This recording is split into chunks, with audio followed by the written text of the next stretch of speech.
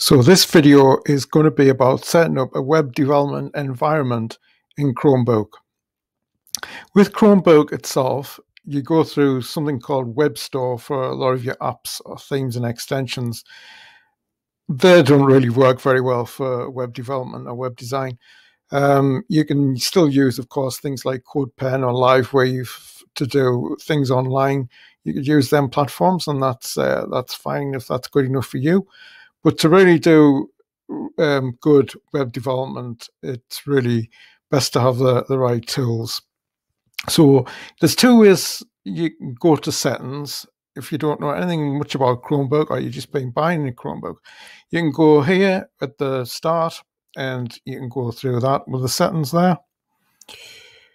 Or you could actually do the search key, which is near the tab on the left-hand side. And you could go this way, which both okay. So settings and go to device, which is just down here. So it's 1, 2, 3, 4, 5 down on mine.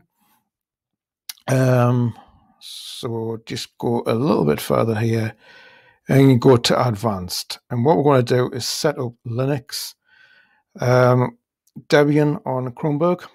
And so here's the Linux and development environment, so you can run Linux tools, editors, IDEs all on your Chromebook. So you turn this on and we set this environment up. Username Nightshoot87, recommended. It's 10 gigabytes. This is a very, very cheap Chromebook, this, and it only comes with 32 gigabytes actually on the computer itself. So just install. This is going to take a little while, so I'll come back to this. So when you've installed Linux, this is something what you'll see, which is the terminal. And this is where you can install your programs. Now, this can seem daunting at first if you've never done it before, but I'll try and walk you through how to just set up some programs just to get you going on your website journey on Chromebook. So on here we have two that you can do is Atom and VS Code, and if you're doing web development you're probably seeing both of these. So very simply put, this will take you to the page atom.io, and there's two Linux distros that you can download. The one you want is download.deb for Debian. So, and the same with this, it's exactly the same basically as .deb there, and that is just code.visualstudio.com website. So when you've done that, it goes down to the download folder by default, which you can access by going to files. And when you say my files, this is where it is here. So, and then it goes into your downloads folder. So this one here is, I think this one's Atom.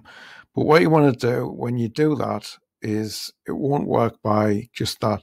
So what you've got to do is you've got to cut or copy and put it into your Linux files, which is just underneath once you've installed it. So now you see this, which is Atom and Visual Code.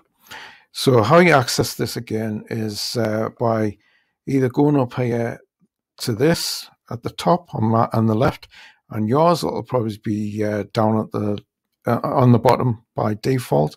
So you just click this the white circle there. So that, or another way, like I've said in at the beginning of the video, is you can do by search near the tab key. So here you would see this here now as Linux apps, and this is Visual Studio is now installed. So there you see that. So if you go to where we are, files. So this one here, if we just go to Atom and then install, and you just let that install there. So again, I'll just leave that to get on. So now the installation is finished for Atom, and like I said, Linux files are here. You don't touch them. So you just go to at the top there, and we find the Linux apps here. So opening up Atom. So that here's Atom. It's if you've used Atom before, and this is the familiar screen, you can choose a password if you want, and confirm password.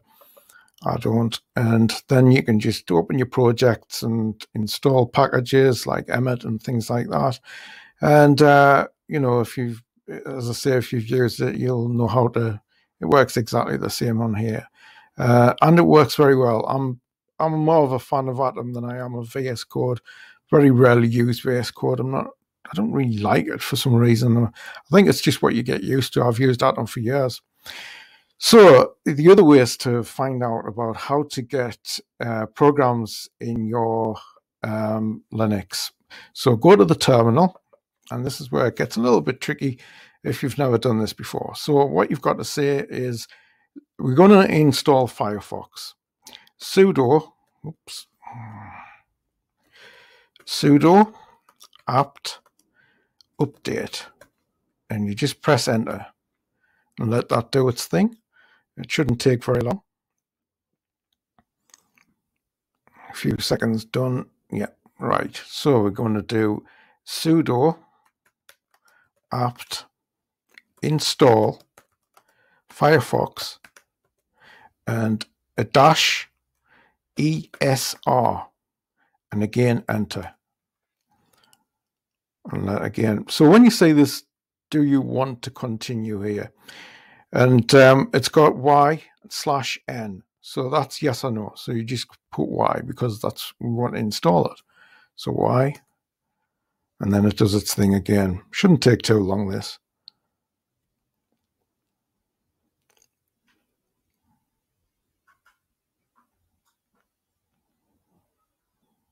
Right, so Firefox should be installed if I've done it right.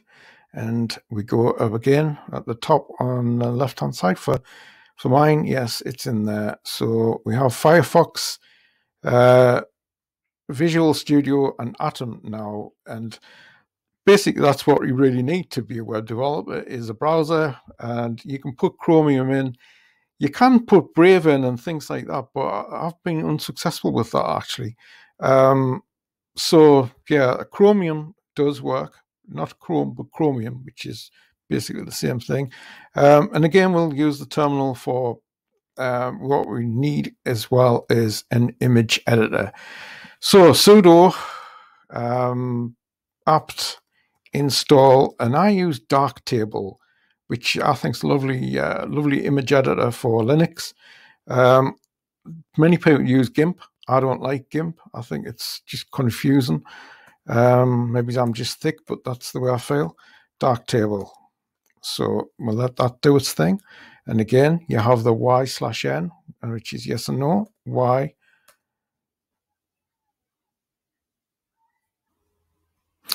Right. So Darktable should be installed by now. And when you see that it is installed, it's usually your name. Mine's NightShooter87 at Penguin, and yours will be something at Penguin as well. So, it's sometimes minutes when these things take to install. So I'm just cutting quite a bit of that out. So you'll see lots of lines of code and stuff like that you probably don't understand, but that's okay. So we go back to this, and now we see. So now we have Atom, Firefox, Visual Studio, and Darktable. And that's basically what you need for doing your web development. You've got an image editor, you've got your browser, and you've got your code editors.